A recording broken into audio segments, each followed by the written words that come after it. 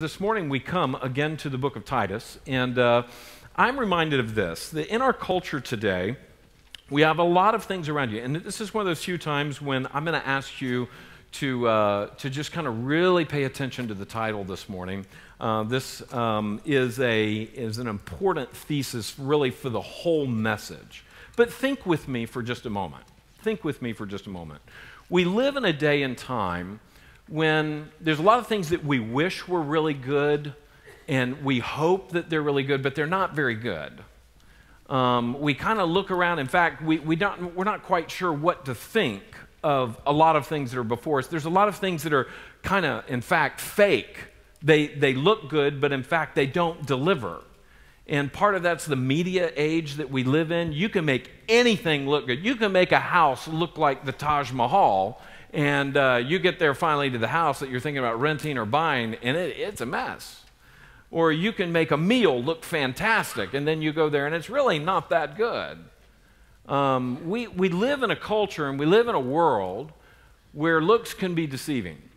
In fact, we can be drawn to things that we think are good for us when, in fact, they're not. And we can wind up with some real issues there. Well, there's another aspect of our culture that's very powerful upon us.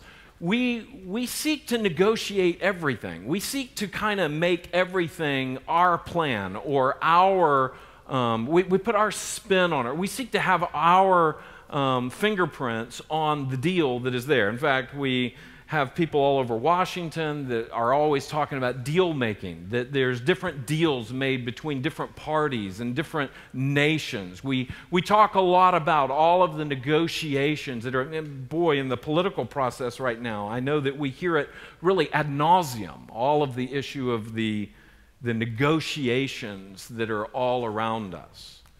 And our own individualization ability within our culture. You have a phone and you can choose it to, it can look kind of however you want it to look. You can change the background, you can change the colors on your desktop of your computer, you can change all of that, and you can even put forth whatever you want everyone to see. You're able to really adapt the message and make it just kind of yours. Even in our own court system, very often in this day and time, everything is up for negotiation concerning crimes. Everything is up for negotiation about who really is at fault, what really is the consequence that is there. And you, in fact, hire someone to come and make your case for you. Now, I'm thankful for various aspects of the law that hopefully are moving toward justice in each one of our cases. I mean, we have people in our church that have been wrongly accused before, very clearly wrongly accused, and we're thankful that our justice system here allows for that. But quite honestly, even with issues of the law, we seek to negotiate them. When we come to God's plan, two things are important for us to understand very clearly. The first one is that God's plan is good. God's plan doesn't just look good, it doesn't just sound good, or sometimes it may look bad.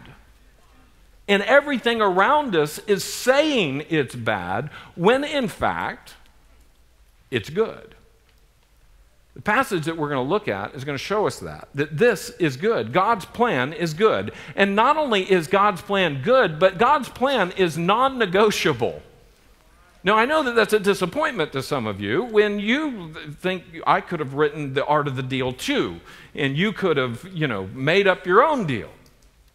And the world thinks along those lines, but we need to recognize, and we can recognize from this little verse in chapter 3, verse 8, that God's plan is not negotiable. He is not a God that negotiates with us about our sin. He is a God that comes and he deals with our sin one way or the other. And the cross of Christ has one cross on its right and one cross on its left. And those are the two ways in which God deals with our sin.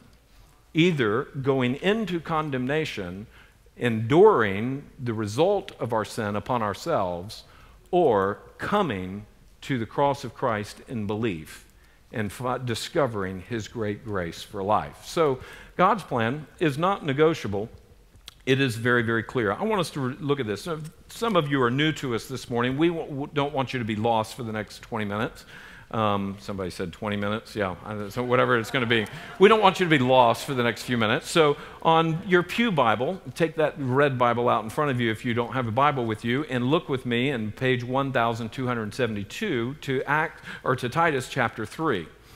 For those of you who are new to us, notice the context in review, and everyone will look at this. The Apostle Paul has left missionary Titus, a guy named Titus, on the island of Crete in the Mediterranean to straighten out wayward churches. There was a bunch of churches that were messed up churches. And those churches had problematic leaders, problematic doctrine, and problematic behavior. Fill that last one in, behavior. The people weren't acting like Christians in those churches.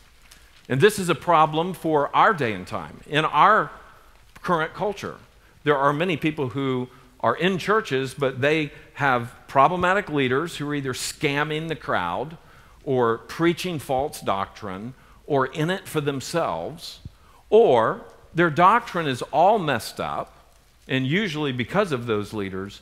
And when in those two cases are often the case, it certainly points to Christians not acting like Christians. So notice here with me, and fill this in, the life of the church members is to be distinctly Christian. And that's what Titus is about. It's saying that Christians should actually look and sound and smell like Christians. They shouldn't just blend in with the world and look like the world. Not that we're called to be odd for God, but we are called to be distinctly His in a world that has rejected Him. So look at the next part. You see, when we are distinctly Christian, this is a powerful witness for showing Christ to a godless culture, like the culture of Crete, or perhaps the culture of South Florida, or wherever it is that Christians find themselves living. When we live distinct Christian lives, it shows the people that are around us what Christ looks like. Now, last week's message was God our Savior. And notice what we said. In fact, say that title out loud with me if you would. God our Savior, not in me, all in Him. And we find that in verses 4 through 7. So look in the box on your page that is there. Verses 4 through 7 is what we looked at last week. And it says, but when the goodness and loving kindness of God our Savior, underline that, God our Savior appeared, He what? Verse 5. He saved us. Circle the word not. Not because of works done by us in righteousness, but according to His own mercy, by the washing of regeneration and renewal of the Holy Spirit, whom He poured out on us richly through Jesus Christ our Savior. In case if you haven't noticed it, verse 4, 5, and 6 cover the Trinity. It's God the Father, our Savior, through Christ. He does this. The power of the Holy Spirit working and moving. How does the power of the Holy Spirit bring about our salvation? We see this here through Jesus Christ our Savior. Look at verse 7. So that, being justified by His grace, we might become heirs, that's inheritors, heirs according to the hope of what? Eternal life. You see, the gospel is good news. We see that God's plan is for us to be brought into a relationship with Him for eternity, where we are not cut off from Him, we're not condemned from Him, but that He gives to us eternal life, and He does it all through His work and not ours. So notice these bullet points that are there, that are here underneath that statement. God is our Savior. Second bullet point. We are not our Savior. Now, this is the biggest lie in the universe, that you can save yourself, that your good works will outweigh your bad works and God will, quote unquote, let you in, that somehow there's an intrinsic value in you which you can save, maybe not even yourself, but perhaps even your family. but we come to see that God is the Savior. We are not the Savior. Look at that next to that statement. It says, not because of works done by us in righteousness. The third bullet point is, our salvation is the Holy Spirit's work of washing and renewal. So the Holy Spirit comes and washes away our sin and causes us to be made new. You need to be made new. You don't need to fix up what you got. You need to get a whole new deal. And the whole new deal comes from God coming and renewing us. And this is the picture of what he does. Fourth bullet point, it is made possible through Jesus's, do you remember what we said last week? Big word, substitutionary sacrifice. That's an important word for Christians to know. We just have sung about it in 2 songs. We just sang about it in the most recent song when we said, he died in my place, that he took my place on the cross. This is the substitutionary sacrifice or the substitutionary atonement for our sins. Jesus dying, the one who shouldn't have died. Second person of the Trinity, perfect in his holiness, and yet he comes and he lays down his life for his friends. Look at the last bullet point there. Jesus' sacrifice makes us right with God. It is Jesus' sacrifice that makes us right with God, not our good works. Not our grandfather who was a Baptist preacher. Not our mother who was a wonderful saintly mother to us that we just think was so wonderful. That will not save you. It is only the sacrifice of Christ that makes us right with God. And that's the word justified that is there. He justifies us before God. And this gives us, fill it in, eternal life. You see, the gospel is good news. It's good news that involves life. I want to take just a couple of moments and look at the very next verse that is here in verse 8. So richly powerful, where we see that God's plan is good and that it's non-negotiable. We see that it is this beautiful picture. Look with me in verse 8. It has an interesting statement at the beginning of verse 8. Look at the beginning of verse 8. The saying is trustworthy. And I want you to insist on these things so that those who have believed in God may be careful to devote themselves to what? To good works. These things are excellent and profitable for people. Look at the beginning of verse 8. The saying is trustworthy. Now, what's kind of interesting is there's a little bit of debate about what saying is the Apostle Paul talking about here, except that those who've really studied a little bit more and looked at verses 4, 5, 6, and 7, the ones that we just noticed, they have showed up in other places where they were likely a song, or they were likely a hymn, or a recitation that the early church would have known. And so what he's saying is, look, our salvation comes through God and his sacrifice for us, through the power of the Holy Spirit in our lives, not us. We are called to good works. That's what Titus is saying. Christians are supposed to act like Christians. We're not saying that Christians aren't supposed to do something. Christians are supposed to do something. In fact, they're supposed to do a lot. But don't confuse yourself and think that by doing that you are saving yourself. That's the great point of Titus chapter 2, that key passage that Tommy Morgado preached a few weeks ago, and then what we looked at even last Sunday, the lyrics of this hymn that are driving home, you can't save yourself. Don't think that you can save yourself. You should do these things that God has called us to do. You should live a distinct Christian life, but don't think that you're saving yourself. What he's saying is the lyrics that we cite in church or that we sing is a trustworthy saying. But even though that's a trustworthy saying, we are still called to do and to obey our Lord. You see, it is the basis, and fill this in, it's the basis for everything in the Christian's life. The gospel of God's grace through Jesus Christ, this is the foundation for everything in a Christian's life. If there's any hope to do the right thing, if there's any hope to live a distinct Christian life, if there's any hope to make it through the troubles and the trials that Pastor Ben was just praying about, if there's any hope for all of these things, it is found in the sacrifice and the redemption of Christ in us. Even our faith comes through this. Now look at the next phrase of verse 8. Paul is the one writing the letter, and he's writing it to who? Oh, you guys, don't make me run away. What does it say at the top of the page? Oh, Paul is writing to who? Okay, thank you. He is writing to Titus, and he is saying to Titus, I want you to insist on these things. You see, this is strong language. A lot of folks would say, you mean churches can insist on something? I thought that this is all big voluntary sport here. I mean, what do you mean insisting? You mean, well, we see again here the urgency, fill this in, we see the urgency and the authority of God's plan for the church and our lives. That this is dealing with God. This isn't just human institutions. And so it's not just preferences. It is God working out his truth in the lives of people. And that's what we see Paul instructing.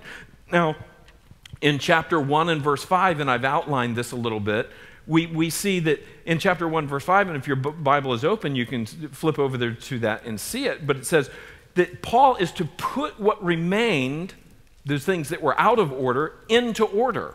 So the word put what remained in order, the word put there is to make it happen. It's kind of like Jean-Luc Picard in Star Trek, make it so, when he does that, and you know, the spaceship takes off, and they go. I know some of you who are not Trekkies, you don't follow that, but those of us who are, you kind of go, yeah, you know, this is his command. This is what he does.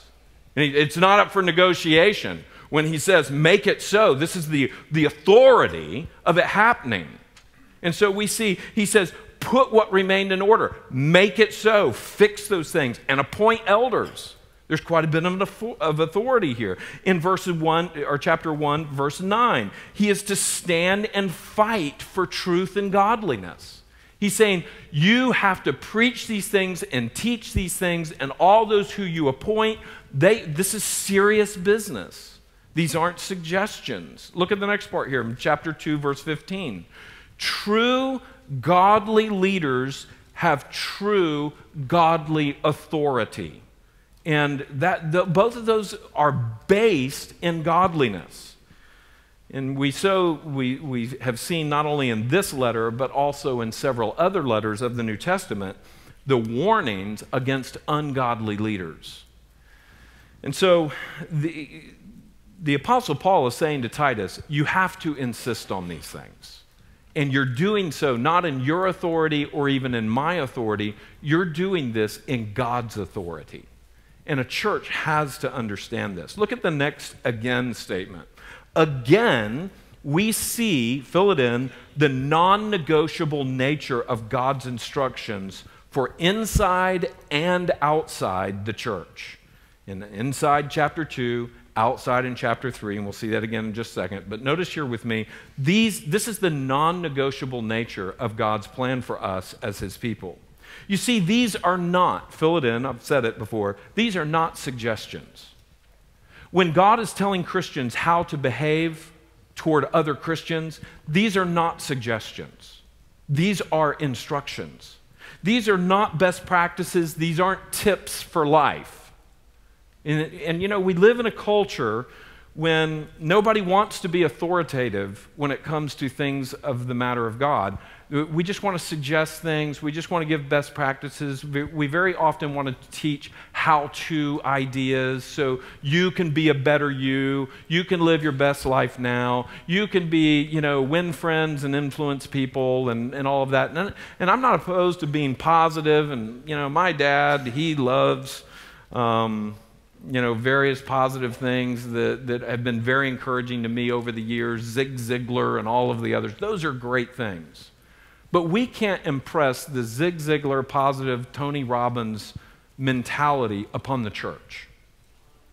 When we impress motivational, positive thinking ideas upon the church, we lose many, many important commands that God has given us. You see, Christians are called not to do some things, and they're called to do some things, and it's not a suggestion. It is very clearly instructions from the Creator of life. And so, if you haven't already filled it in, they are instructions for true believers. If you would, flip your page as we blast forward here a little bit. I've put some stars on the page on the back side, and I haven't normally done that, that's kind of new. Some of you have never seen that before. But this is kind of like ding, ding, ding, ding, ding, ding. You need to pay attention to this statement because this is huge. This is huge to us.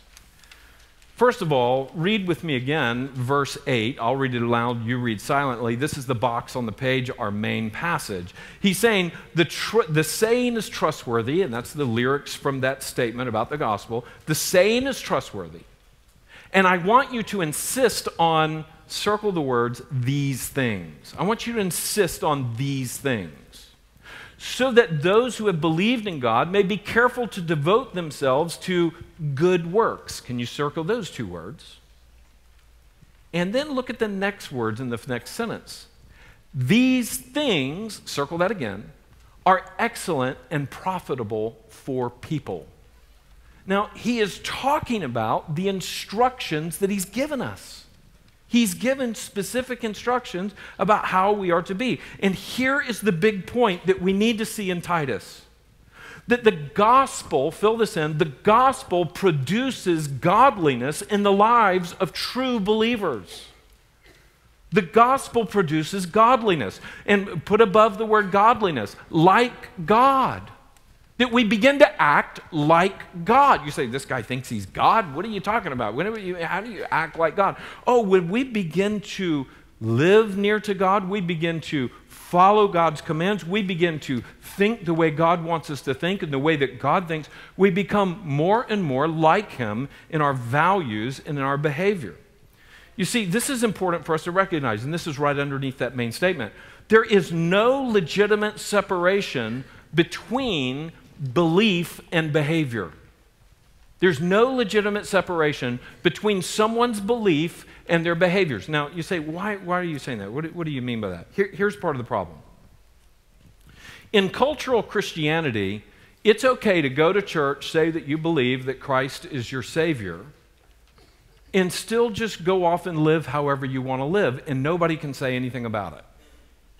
You see, cultural Christianity just kind of says, well, it's each person with their own relationship with God. And, who are you to say anything about that for me? Don't, judge not lest you be judged. You ever heard that before? I mean, it's your faith is your faith and my faith is my faith, and ne'er the twain are really supposed to meet, especially if we disagree.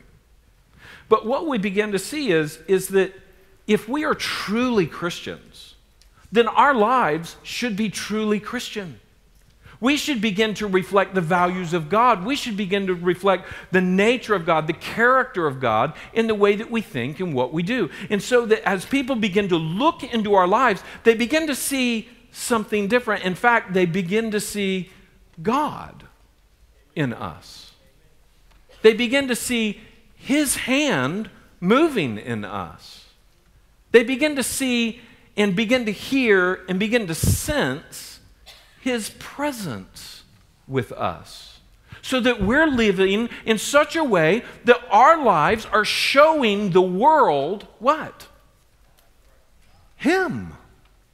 You see, when the world begins to look at Robert McElroy, and the world begins to look at Indy Almeida, and the world begins to look at each one of us that we see all across this room, I just see my beloved brothers and sisters in Christ. We want the world to begin to look into our lives, and when they see Harriet Paulding, they begin to think of a woman who knows God, and a woman who reflects God, and a woman who can show them who God is in the midst of their pain, in the midst of their trouble, in the midst of their lives. And so there's not to be a separation between what we say we believe and the life that we live. And that is a major problem amidst Christianity in this day and time. I will never forget that when I lived in North Africa, people would come to me and they would say, well, Paris Hilton is a Christian. I mean, Christians are a pretty big mess. I mean, Muslims would look at me and say, yeah, the Christian morality is pretty bad. And I say, what do you mean by that? And they would say, well, Paris Hilton is a Christian. And I would say, what makes you say Paris Hilton is a Christian? I hardly knew who Paris Hilton was. And they said, oh, well, I saw a really naughty video of her and she had a cross around her neck. And so one of my questions was, well, why are you looking at the really naughty video? But, so you're apparently not doing too good either.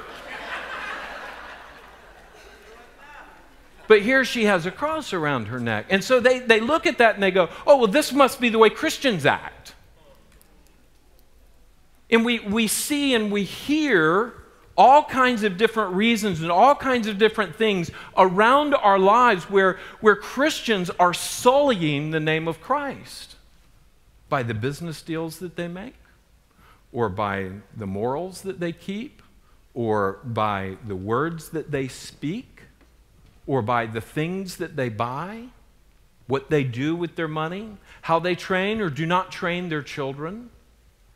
And so the world, if they're looking at us and they're saying, well, this person is just like me and he claims to be a Christian, so you see, our lives are not to be confusing them about God.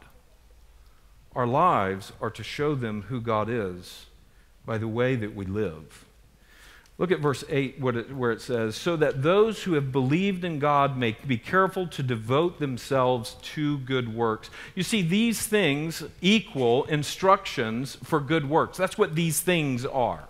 It's the good works that he's been talking about throughout the letter. It's based upon gospel transformation. That's what chapter 2 shows us, and that's what chapter 3 shows us, that if you're truly a Christian, if he's truly transformed you, then your behavior is going to show it. You see in chapter 2, verses 1 through 10, do you see what I have after that? Believers' behavior toward those inside the church. And you remember with me that we looked at 4 different Sundays: older men, older women, younger men, slaves, and leaders. Instructions were given how you're supposed to act in the church toward one another. And very powerful statements that are there, all about how we're supposed to act. Look at chapter 3, verses 1 through 2. You see, this is the believer's behavior toward the outside. Toward outside the church. And this is where we looked at the idea of being submissive to rulers and authorities, the general public, in fact, to all people, that we are to live with a godly way, both inside the church and outside the church. These things are the good works of doing that. So what are the good works in this? I just want to put out there that it's this. And good works equal right living. Right living according to God's design and his instruction. And this letter is just replete with this. Chapter 1, verse 1, it says, the knowledge of the truth that what? Circle the word accords, and right out there to the side, goes with. You see, we have truth that goes with a godly lifestyle, that goes with godly behavior. Look at chapter 2 and verse 1. Same thing. Teach what goes with, or what accords with what? Godliness. So the doctrine and the behavior are to line up together. There shouldn't be a confusing, nebulous cloud between the two that nobody can understand. Look at chapter 2, verses 11 through 14, and it says right there on the outline, it says, for the grace of God has appeared, bringing salvation for all people. And here it is, verse 12, this is the right living, training us to do what? Renounce ungodliness and worldly passions, and to live self-controlled, upright, and godly lives in this present age. You see, that's what Christians are supposed to do. Verse 13, and what are we doing? We're waiting for our blessed hope, the appearing of the glory of our great God and Savior, Jesus Christ, who, here it is, the substitution, verse 14, who gave himself for us to do what? To redeem us from all lawlessness and to purify for himself a people for his own possession. And what are they zealous for? They're zealous for doing the right thing, for living a godly life. They're zealous for good works. So throughout human history, God has graciously told us what to do, fill that in, what to do, and what not to do. Just think about the 10 Commandments with me. You are supposed to do this, you aren't supposed to do that. Thou shalt not take the Lord thy God's name in vain.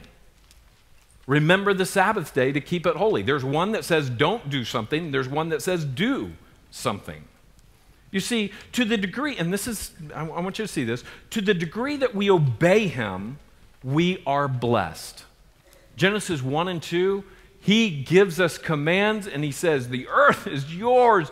Go, be fruitful, multiply, subdue it. The picture is his blessing poured out upon us. But to the degree that we disobey, we are cursed. In comes the picture of sin. Genesis chapter 3, right underneath Genesis chapter 3, the fall.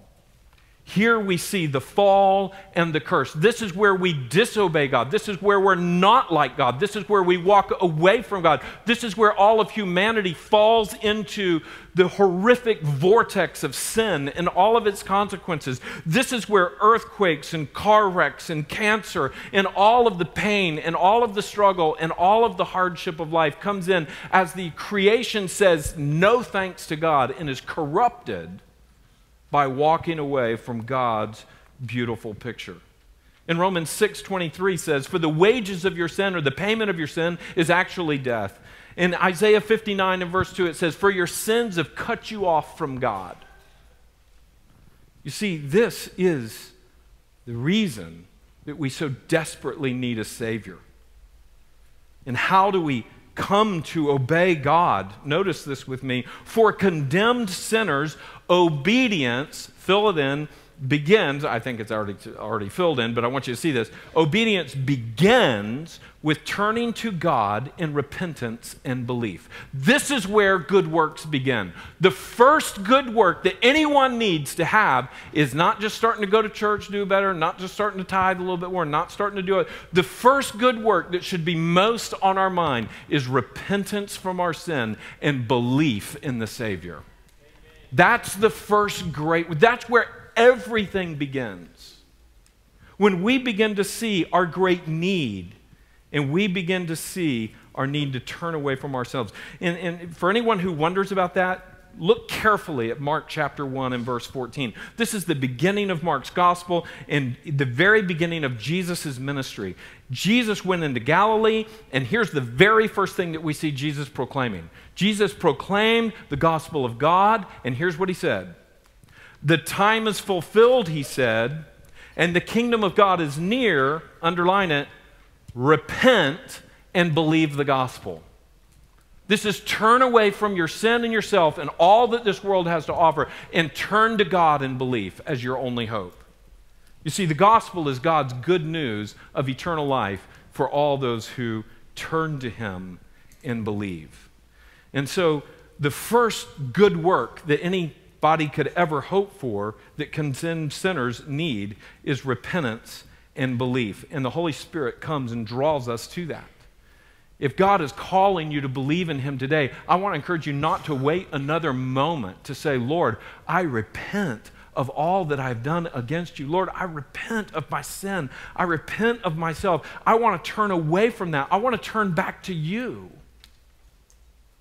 because I believe that you indeed are my only hope. I indeed believe that you died on a cross for my sins. You see, that is the beginning, and it's my prayer for you even right now, that some of you have been coming. Maybe you've heard this gospel for the first time in these last few weeks or whatever it may be. I want to encourage you to turn to God in belief during this service. I want to encourage you to say no to living in your sin and say yes to believing in him as the Savior. You see, notice this next statement is here. For saved sinners, obedience continues. So it begins with repentance and faith, but it continues by staying with Christ and bearing fruit. You see, the second one is the proof of the first one. if people stay with Christ and bear fruit, spiritual fruit in their life, this is the picture that they really have come to faith in Jesus. Look at John chapter 8 and verse 31. So Jesus said to the Jews who had believed in him, "If you abide in my word, you are truly my disciples." Now, the word abide, right below the word abide, remain. If you remain in my word, if you stay in my word, you are truly my disciples. You see, Jesus would say this because there's many who kind of come and then they go. We talked about that during Starting Point this morning, just a few minutes ago. I said one of the great burdens of my heart is all the people who come into Sheridan Hills and they come for a little while and then they go. And why is it that they go? Why is it that they go away from the gospel? Why is it that they perhaps go away from the church?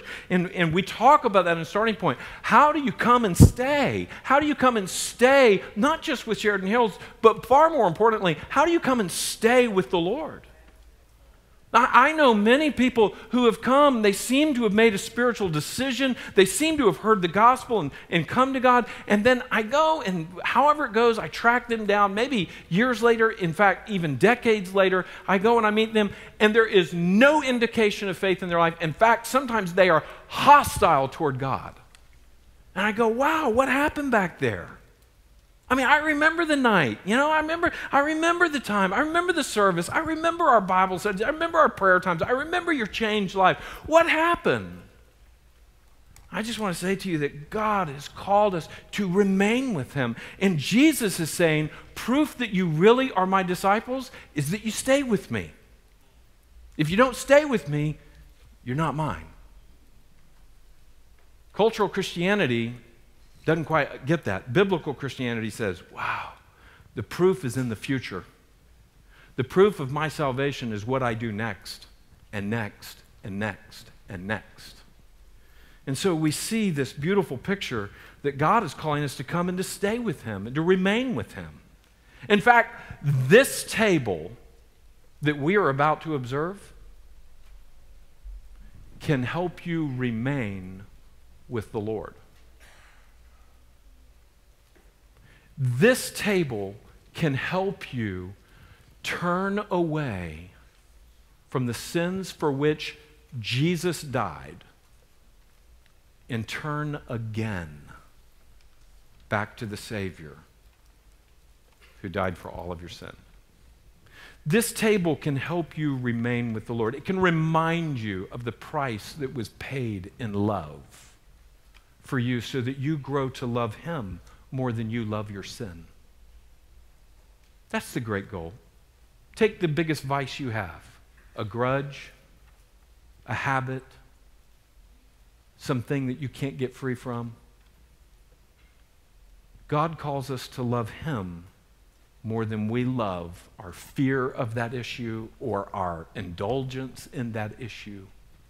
When we come to love him supremely above all other things, this is where victory over sin comes. This is where things start to work correctly. Notice John chapter 15. All verses 1 through 11 are important, but look at verse 8. Just look at verse 8. This is what I've included. By this my Father is glorified, that you bear much fruit. Ooh, look what comes next. And so what? And so prove to be my disciples. You see, this is on the mind of Jesus, that we prove to be his disciples. You see, it has to do with what comes out of our mouth. It has to do with what we do with our hands. It has to do with how we live our life. That we bear fruit, that we remain with him, and so prove to be his disciples. We're not doing these things in order to be saved. We are doing these things because what? Very good, thank you. I can rest, I can take a good nap this afternoon. Some of you are going, what just happened? Well, here's what just happened. We say here in our church, we do the good works, we do the right things, not because we are hoping that they will save us. We don't do these things because we want to be saved. We do these things because we are saved. You see, this is the proof that I'm a Christian. That I come and I worship with God's people, that I seek to spend time with God, that I seek to reflect God to a world, that I seek to live a different life, that I don't just do the morals and I don't just do all the entertainment and all of the things and that indulge my flesh, but I seek to indulge the Savior. And so that one day I'm ready for Him. So finally, as we close, you see, the gospel of God's grace, and the good works that Titus is talking about, they are, here's the picture. All of this is beautiful. The gospel of God's grace and the good works that go with it are beautiful. And that's what this verse says. Look at the end of verse 8. Look at the end of verse 8, and I've put it right underneath that statement. Verse 8 at the end says these. These things are excellent and they're profitable. The word excellent, the first definition, the primary definition of the word excellent is beautiful. And it's not beautiful in physical appearance, it's beautiful in value. It's like, oh, that's good. You know, it's like the storyline that comes along and something happens with the storyline and you're like, whoa, I didn't see that coming. That is good storytelling. I mean, that's good. You know, it's not, it's the idea that here's this beautiful thing that God does. And that's what he is saying to this. These things, that is both the gospel of God's grace and our good works together, these are excellent. These are beautiful. You see, they are good. And that's where we get the sermon title, is that God's plan is good. Notice this with me. Fill it in. Excellent means beautiful. It means good. It means worthy. And not only does the word excellent show up in verse 8, but the word profitable shows up in verse 8. And that means beneficial, useful. Look at this, advantageous. You get the advantage when you live the way God calls you to live. And not advantage over taking away from somebody else, but advantage in that which is good for you by God's grace. You see, this is profitable for believers because God's plan for their life is best. This is profitable for those who know Christ because this is the better way. This is the best way. But also notice here, but it says for people, and it means all people, because it is profitable for unbelievers because some see faith in action that's in our lives and they come to believe. So this is profitable for people. This is why Christians need to act like Christians, so that their neighbors and so their co-workers, so their family members can say, wow, you're not just being odd for God, and you're not being self-righteous, and you're not being condemning. You are being something that I don't have a category for. And they come to discover that you are being godly. See, that's the picture. This is advantageous. This is profitable for everyone. One, because it's good for the believer, but two, it brings the unbeliever to faith in Jesus. So, we've looked at this little verse, and we've looked at this and seen that God has a plan for us to live lives of being grounded in His grace and being grounded in good works. Now, here's my question. First question is this. Have you acted as if God's plan for your life is negotiable? Maybe you would say, well, I've had a deal with God. Me and God, we have a deal. You know, I go to church, but that means I get to do this over here. Or, you know, I gave my kids to the Lord, and so I live, whatever it is. Very often we seek in our minds to make deals with God. And what this passage is telling us, no, you insist on this stuff, Titus, because this is the gospel. We don't make deals with God. We come in submission to God's statement and His commands. You see, if you've made deals with God, I guess one of my questions is, where has that gotten you? Has that gotten you peace? Very likely not. Look at the next one here. Have you acted as if God's plan is second best? Oh, yeah, I know I should do that, but that's really boring, or that's really not very good. Be careful about packing up. Wait just a minute. Think about the question. No, seriously, think. I want you to think about this. Christians sometimes struggle with looking at the world and thinking that God's plan is second best. There is so much tragedy in that. Because by faith, if we look that God's plan is first and best, we get to experience his joy and his grace in all of these things. May God lead us as we come to his table to remember what he has done for us. Let's pray.